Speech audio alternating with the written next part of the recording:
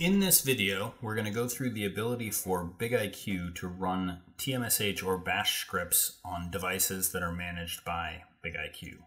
So to access this functionality, navigate to the Devices tab in BigIQ, click on Script Management, and then click on Scripts.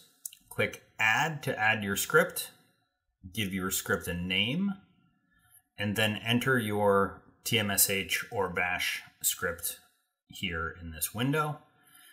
In this case, I'm using a script written by an F5 consultant named Carl Burnett to mitigate CVE on my big IPs. Update the script as needed, in my case, updating the password, and then save and close your script.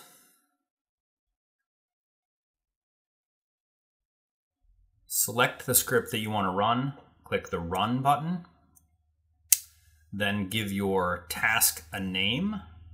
Select the devices that you want this script to be run on.